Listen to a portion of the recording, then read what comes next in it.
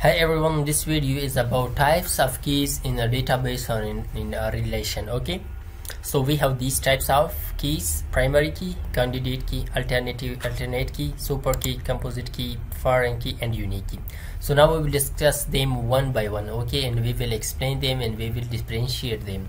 So the first question is that why we have keys in our database. Okay, the key is an attribute or a set of attributes in a relation that identifies a tuple or record in a relation. Okay, it uniquely identifies a record for us. Okay, uniquely identifies relations for us, the tuples for us. Okay, it is why we are using it.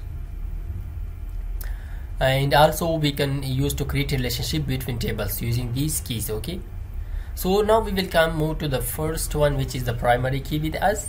The primary key is a unique key with us, and it can't be null. Okay, it don't take null value, and it is a unique unique it does in our relation. It identifies our relation in our table. Okay, records uniquely. Okay, so as you see in this employee table, we have these columns. These are columns. So the first column, employee ID, it is identified. It can identify our relations, our records uniquely. Okay, and also the SSN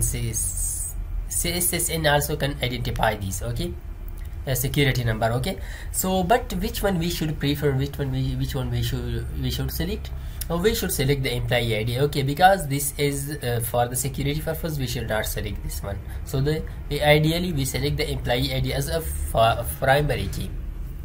So these are the details, you can read it. So now we will move to the second one, which is the to define the primary key. The conditions for that is that no two rows can have the same primary key value. Okay, two rows should not have same value as the for example, we have one, we should not have duplicate for that.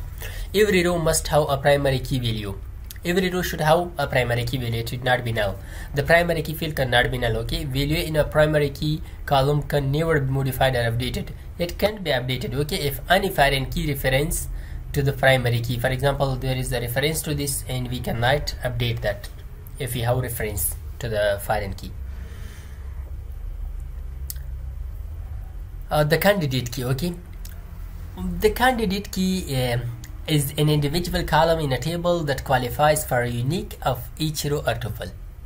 It also uniquely identifies a row or tuple for us, like you see in this table. Okay, here employee table has the employee ID and SSN are eligible for primary key. Okay, both are eligible for primary key, and thus are candidate keys. So we are selecting one primary key, but we have more than one candidate key in our table. Okay, so these are both candidate keys with us, but we are selecting one of them as a primary key. So it was a difference. Okay, I hope that you got the point. And what is the alternate key? Okay, the alternate key is the candidate column other than primary key column, like employee ID. See here we have these employee ID and SSN. We had these two columns. Okay, but here we selected employee ID as a primary key, but we left the SSN. So SSN is the alternate key for us. It is the alternate key with us. So the key which are left, okay, we didn't select as a primary key. Now let's move to the super key. What is super key? And if you add any other column attribute to a primary key, that it becomes a super key, like employee ID plus employee name is a super key. Whenever you add another column to our primary key, that became which identify a record uniquely, so that is a super key with us, a superset. Okay, it is a subset. See, we joined employee ID and employee name. We can join with the department, DOB, SSN, employee name, so which are just identifying uniquely, so that is super key with us, and we join that with the primary key. Yeah, here you can see a super key is a set of one or more attributes that are taken collectively and can identify all other attributes uniquely. And the composite key, as from the name suggested, whenever we select more than one attribute, so that is called the composite. Okay, we have selected two or more columns, So here we have selected, for example, if we don't have employee and SSN in our employee table, so we can select these two, employee name and the date of birth. So again, maybe it is possible to become the duplicate, but when we select more than or two or more than two columns, so that is a composite key with us. And the foreign key, so let's, here in below tables we have these two tables, okay, the department ID, this, and the department and the department ID, okay. In department table, department ID is the primary key, whereas department ID of employee table is foreign key. This is primary key with us and this is the foreign key with us, okay. What the foreign key do? It means that it has referred to another table, it has a reference to another table.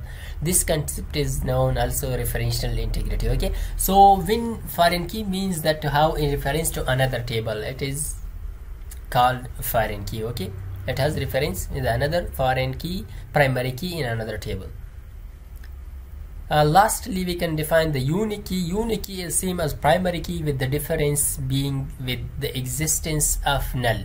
It takes a null value, one value, it takes one value as a null, but the primary key don't have null values. So as we see the email ID, okay. So it was all about the unique key and other keys in database. I hope this video was helpful. Finally, thanks for watching, guys.